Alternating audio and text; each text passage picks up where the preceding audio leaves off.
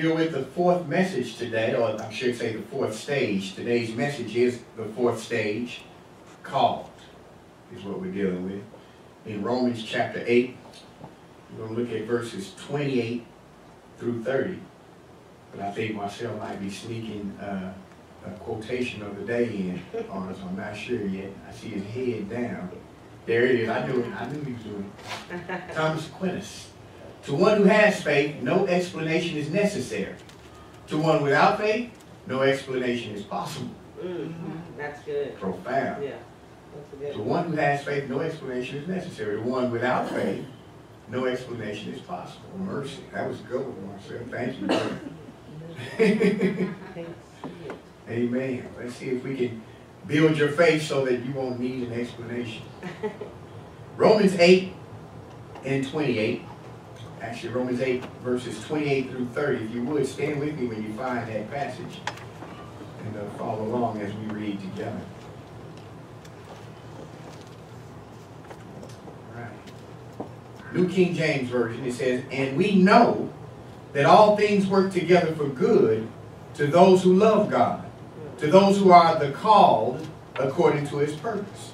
For whom he foreknew, he also predestined to be conformed to the image of his Son, that he might be the firstborn among many brethren. Moreover, whom he predestined, these he also called." Everyone say called. Called. He also called.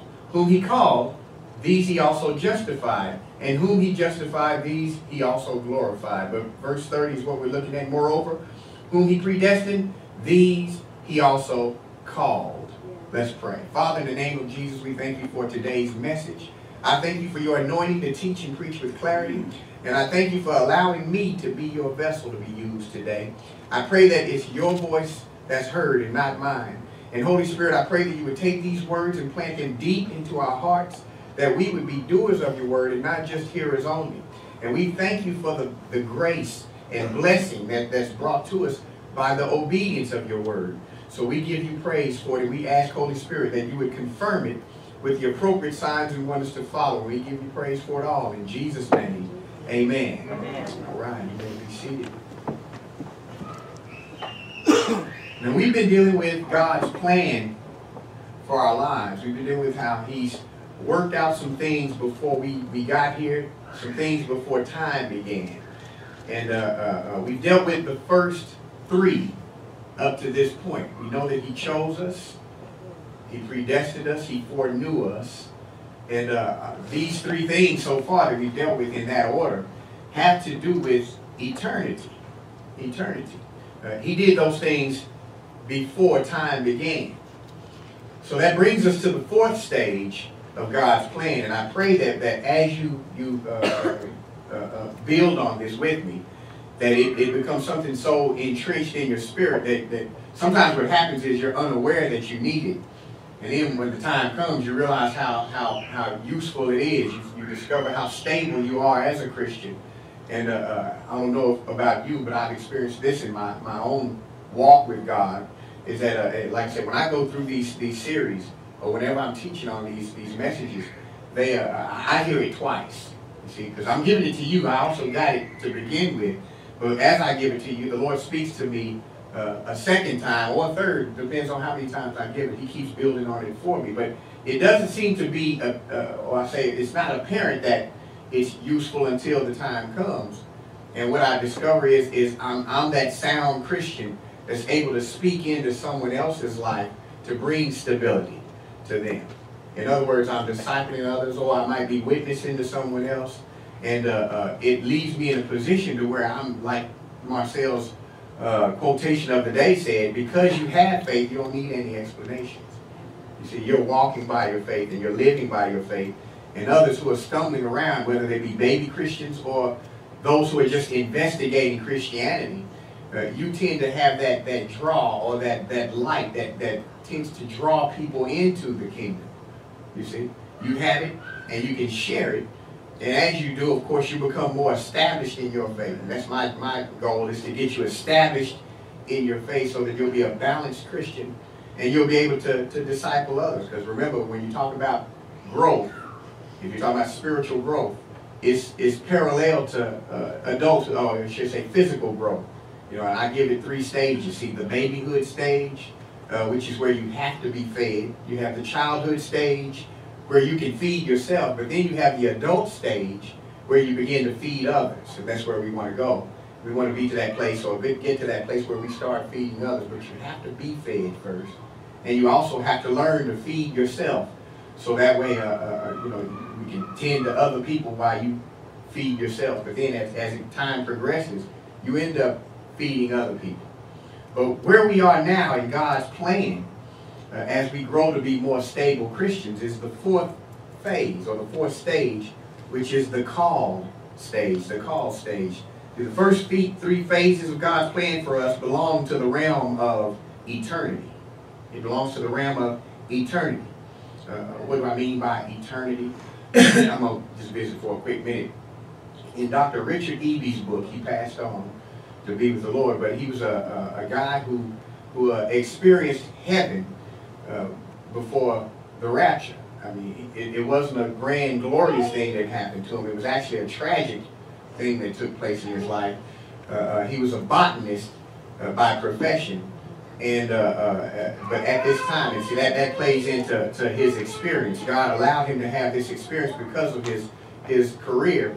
It made him more descriptive in what he saw when he went to heaven. But how did he get to heaven? I'm glad you asked. One day he was doing some work on his house. He was on the 2nd floor, and he was carrying a box of tools with him. And in carrying these tools, they were heavy. He stepped on a piece of board that was rotted out and didn't know it. And he crashed through the board with these tools in hand. So because he was carrying the tools, he went head first to the ground. When he hit the concrete, his head, this is his testimony, his head basically split open, and his brains and blood came out on the concrete. Before the ambulance could get there, all of his blood had drained out of his body. So he was basically dead on arrival. But his description of what happened to him, he had no idea that that's what happened. He fell, but in his description, he landed feet first in paradise. So he landed head first in the physical, in the natural, but he landed feet first in paradise. And as he was in paradise, he describes everything that he saw. And what I love about the book, if you want to go get the book, is that in his description, unlike a lot of other books that talk about heaven and hell experiences, he has it pretty organized to where everything that he saw, he footnotes it with a passage of Scripture or several passages of Scripture. So at the end of each chapter of what he saw, you can go through all the Scriptures and see those things in the Bible, you see? And that's a good way to get entrenched in the Word, too, by going through this man's experience or encounter. But one of the things that he experienced in heaven was this heavenly music that was just the most beautiful thing he had ever heard. But what was different about this music that he made note of was that the music didn't have time to it, didn't have beat to it. It was just an eternal flow of music, and he noticed that there was no beat to it. So every time he asked a question in heaven, just like here on earth, when you ask a question, you form it in your brain first before it comes out of your mouth. And before it would come out of his mouth, the Lord had already answered it. Now in Isaiah 64 it says, before they call on me, I will answer them. All right? So now in heaven, there's no hindrances to that. He's thinking of a question, and before he can ask, God answers. And his question was, why is it that the music doesn't have a beat? And the Lord says, because you're no longer in time, you're in eternity. You see that? In eternity, time doesn't exist. Therefore, no beat. You see?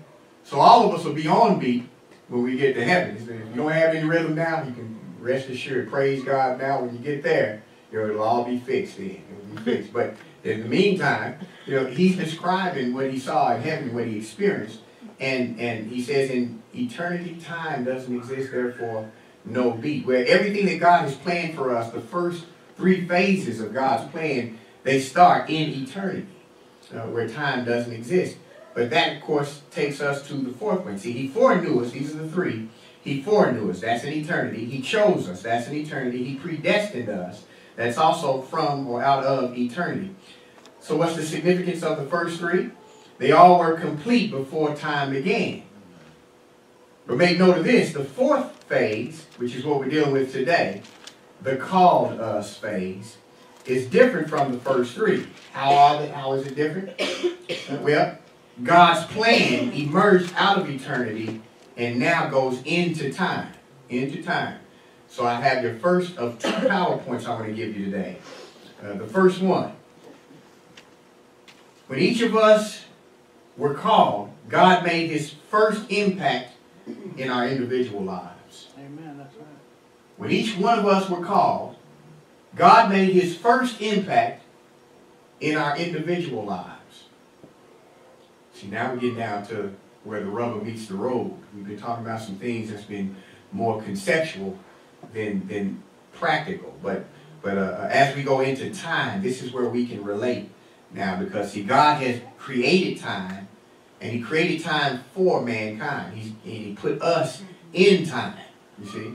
And since he put us in time, the time that he created, that really means that the time we have, it should be used wisely. See, all we have is time to fulfill our purpose. If we're doing anything other than fulfilling our purpose, then we're wasting our time. You see?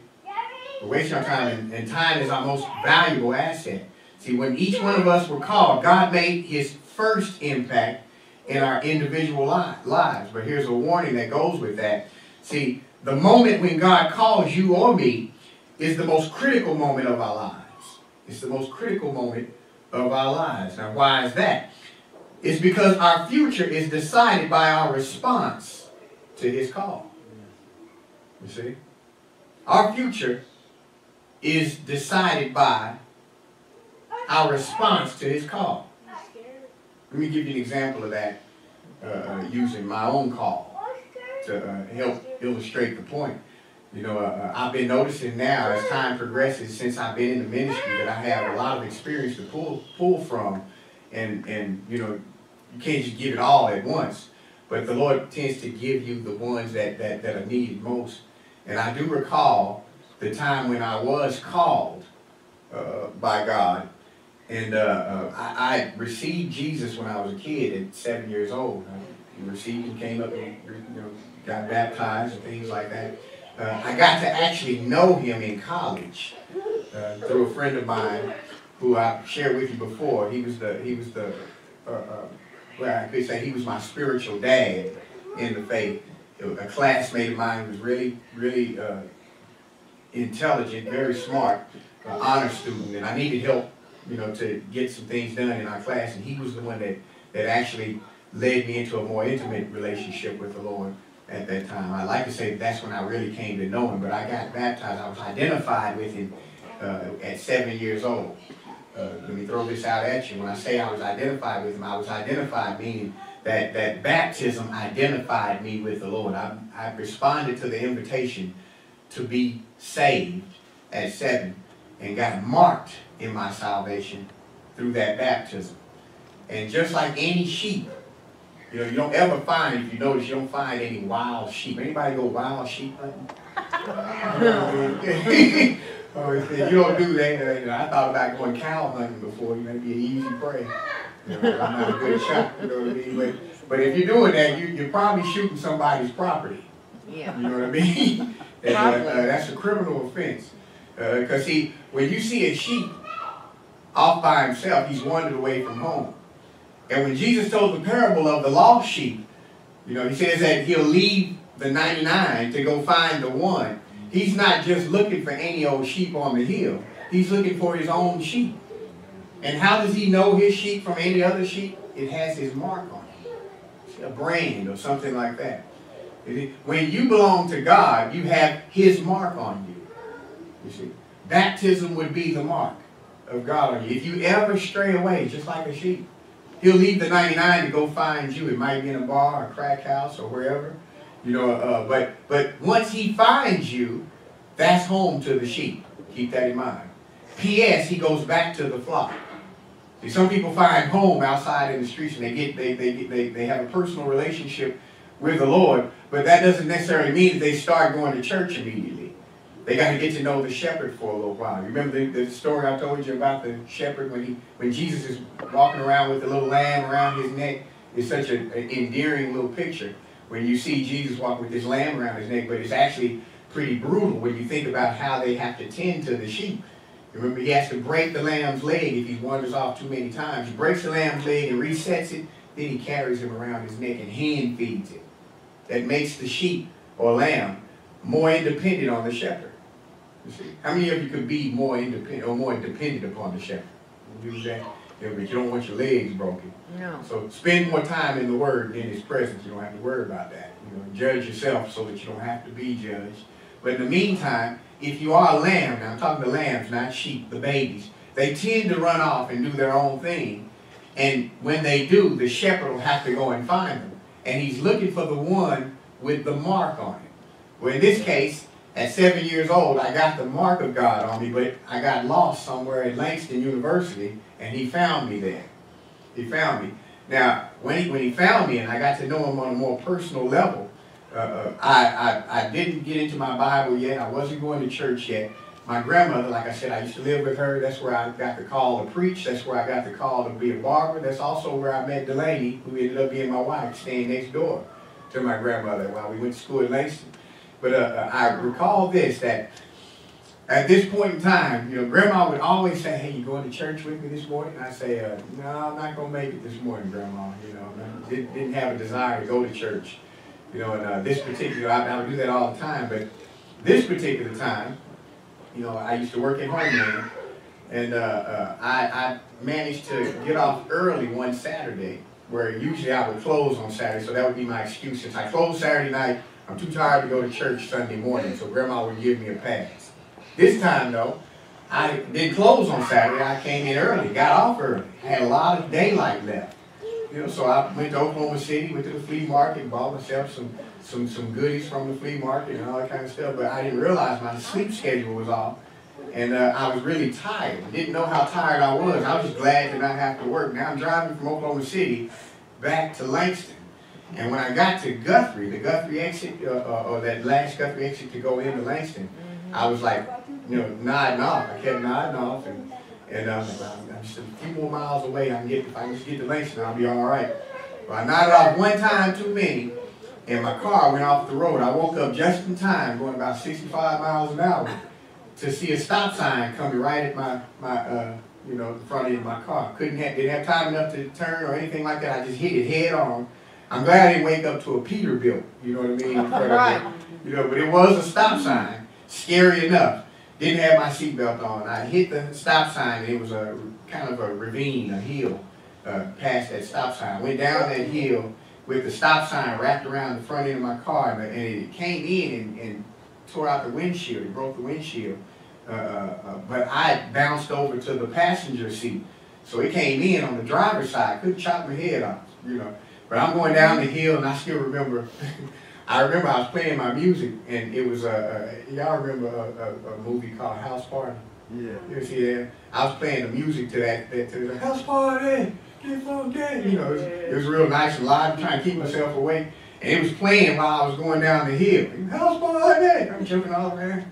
And then I finally make it to the end, and I'm just in shock that I just crashed my car. I'm like, man, I never had a wreck before, and I had a bad one at that, and the car wouldn't start, and I'm still hearing the music.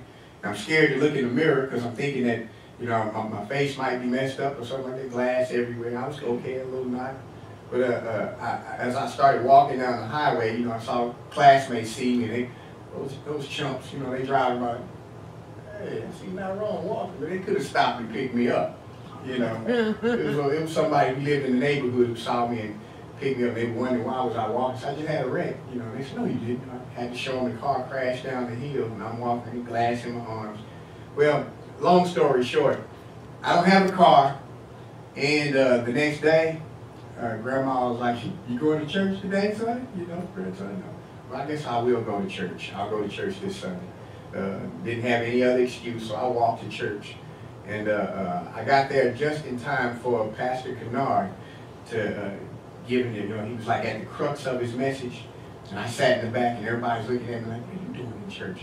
I wasn't a church-going kind of guy, so they knew me from another life. Now I'm in church all of a sudden. And I'm sitting in the back, and as I'm sitting in the back, I remember Reverend Kennard said, God has his ways of bringing you back to himself. He says, you can be on your deathbed, you can be on your sick bed. He says, you can fall asleep behind the wheel of your car and crash down the hill. I'm like, what? I thought a surveillance camera or something on me that he saw what happened to me. I'm walking in there, I'm still bleeding on my arm with a knot on my head from what he just said happened to me a day before. That was the Lord calling me. You see, he had called me at that point. You know, I was already his. I was marked at 7, and he introduced me to himself in college at Langston. But then he called me that day when I made it to church. He called me through my pastor. Now, I didn't know what to do with that, but what happened was it impacted my heart. I knew something. It kind of scared me a little bit because he knew where I was. You know what I mean? It's scary when the all-knowing one knows you, and he knew where I was, but I didn't quite know him yet. So that was a scary thing that he knew me. He knew that I was in that predicament. He called me. Now, here's an important note. If as you hear this, what I'm telling you about right now, if you have a sense that God's calling you, if what I'm saying is answering something that's on the inside of you right now, that's happening right now in your life, then that's the most critical moment in your life as well. See, Pastor Kennard wasn't a teacher, he was a preacher. You know, but I didn't have the privilege of getting further instruction beyond that, so I had to go through some more, I guess you could say, some more encounters with him. But it's good that you have me to kind of give you a little more instruction to go further. Because that's the most important time in your life when God has done that, when he's brought you to himself. Right now in your life, if God is talking to you, this is the most critical moment in your life. I want to give you some instruction on that. See, what you need to do is give careful heed, not just to me, but to the voice of God as he speaks to you. Pay attention to the voice of God as he speaks to you. I didn't know how to pay attention to the voice of God yet.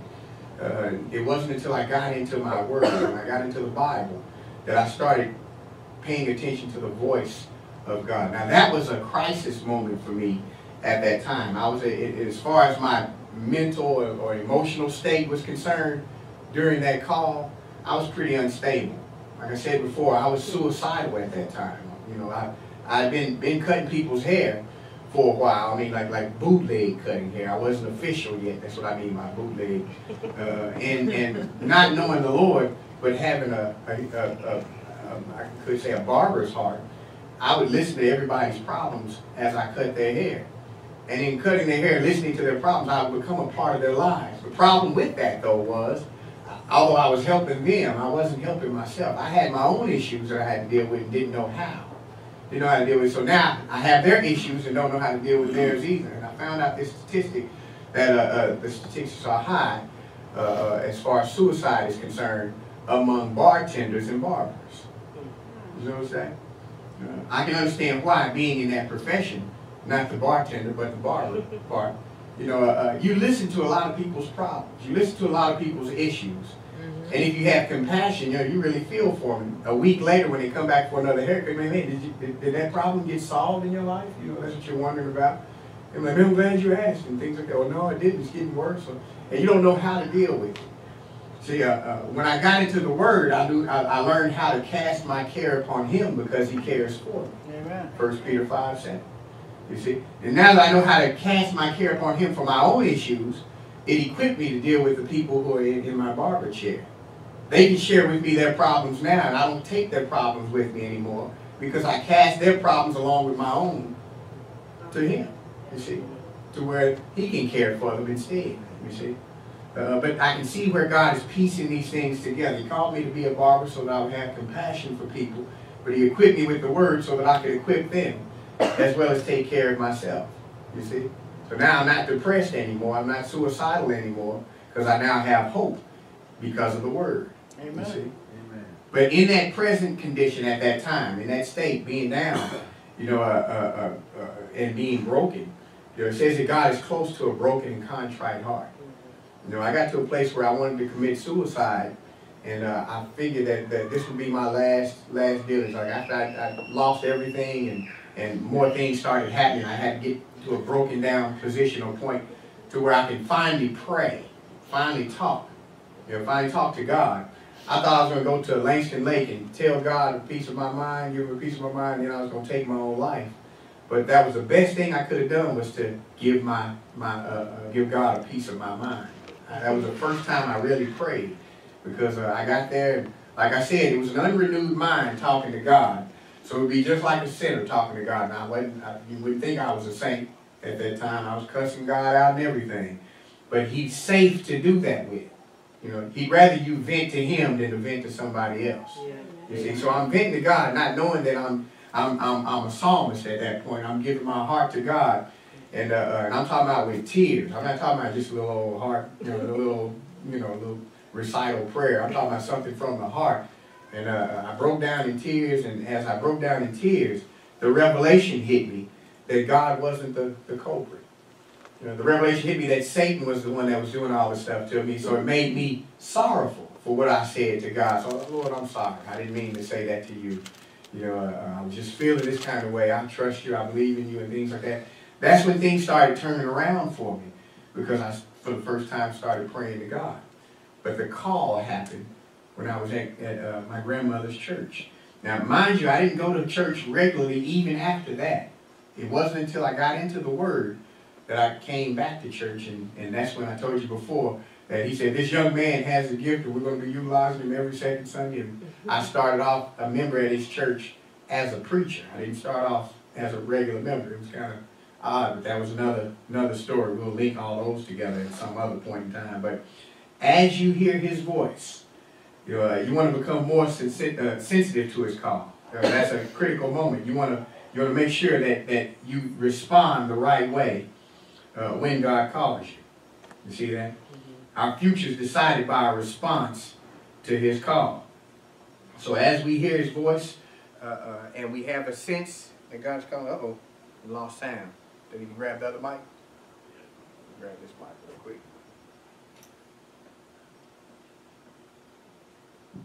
All right, all right. We didn't lose anything, did we? Okay.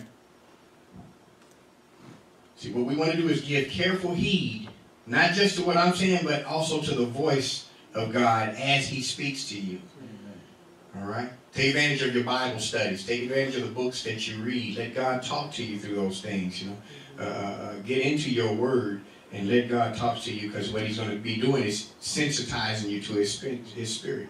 How do I know the voice of God? Is when I'm responsible for the written word. How do I know when I hear from him, when he gives me a word that I need? It's because if I'm going to know his spoken word, I have to be familiar with his written word. Right. See that? Amen. To be more familiar with his written word. So get familiar with his written word, and his voice will become more clearer and distinct to you. See that? Now, note this word. I want to give you some educational stuff real quick before we dismiss. But the word call is somewhat of an old English word, at least the way it's used in the Bible. The word call, the way it's used in the Bible, it actually has two meanings that go together. It has two meanings that go together. The definition of call means, number one, to invite, and number two, it means to summons.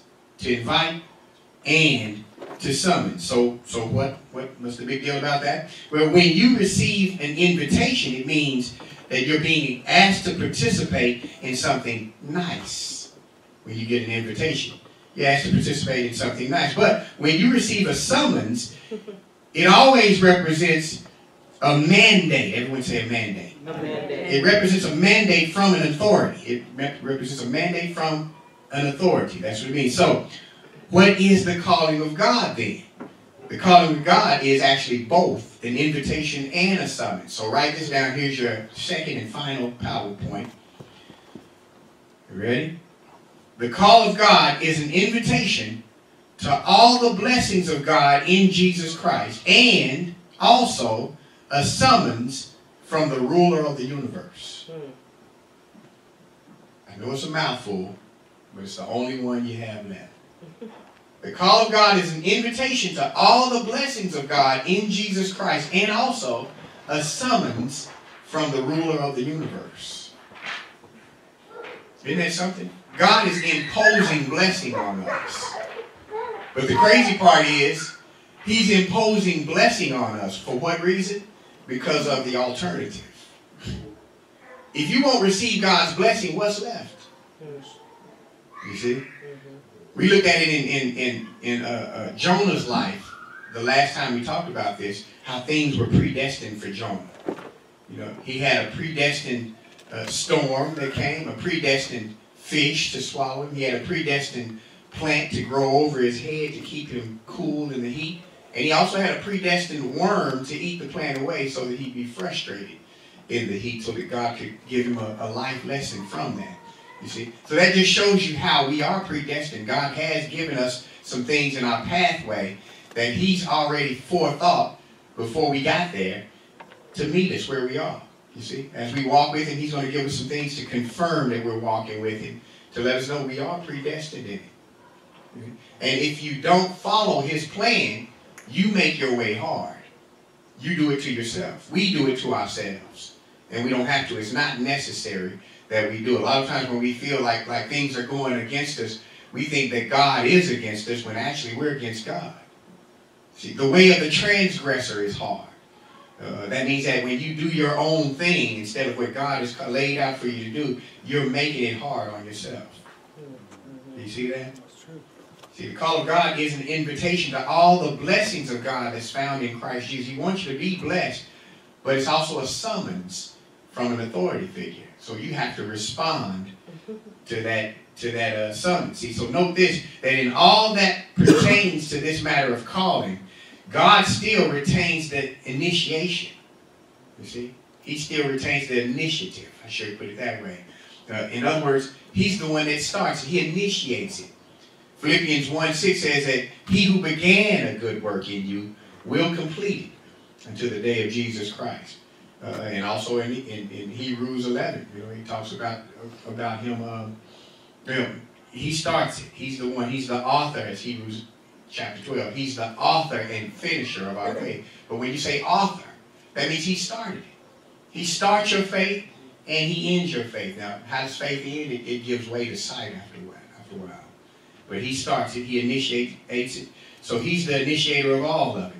So in conclusion, our response to his call, it determines all that follows, that's going to follow in the rest of our lives. You see that? Our response is going to determine what follows next. You see? If you believe that God is calling you, I'm going to invite you to come forward for prayer. And I want to pray for you. I'm going to lay hands on you so that God can give you the next phase for your life, so that you can have the direction that you need. And you don't have to go through the hard knocks that I did. But I can give you my hard knocks so that you can have some easy knocks. You know, and make it a little easier for you. But I do appreciate what I've been through, because now it gives me something to share with you. In so doing, we got to be sensitive to his voice. If you have that sense of call in your life, you can come forward and I'll pray with you. And it's not just an invitation for that. Remember, invitation, this is something nice. I want you to come forward for blessing. If you've been experiencing some things in your life that haven't been right, I want to pray for you that it be corrected and things like that. And it's also a summons too. This is a call that I'm giving, this invitation. It's a summons. If you hadn't made Jesus the Lord of your life, but you've been coming to church regularly, and you just haven't made that decision, I want you to come forward and you're going to receive Jesus today. If you need healing or whatever it is, if you need the infilling of the Holy Spirit, the baptism of the Holy Spirit, I'm going to ask that you come forward, and I will pray for you and lay hands on you. And I'm going to pray for you out there who are listening on YouTube, out there in social media. I want to pray for you as well, that God makes himself known to you in the call, that it would be easy to follow after him. I'm going to pray, and as I do pray, I'm going to give you an opportunity to come forward for additional prayer, that I would lay hands on you. If you want to have hands laid on you, you don't want to mention what it is that you're having prayer for, just come forward and I'll lay hands on you, and you and the Holy Spirit know what's going on. Amen. So I'm going to pray. Feel free to come forward as I pray. You don't have to stand still. But Father God, in the name of Jesus, we thank you for today's message. We thank you for calling us. You're the one who initiated it, and we thank you that it has nothing to do with us. It has everything to do with you. You predestined us to be conformed into the image of your Son. And we thank you for that. That's a high privilege. And we ask that you would make us worthy of that. Your blood has made us worthy. We acknowledge the fact. Father, you took our place as our substitute. And because of that, we now stand righteous. We stand as the righteousness of God in Christ Jesus. And we thank you for that. I pray for those who are sensing your call on their lives, Father, that you would open their ears to hear you clearly, that you would cause their hearts to be made sensitive to your voice.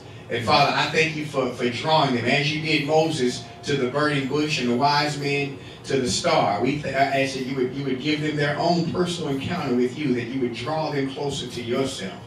And we give you praise for it, Father. In the mighty name of Jesus, amen.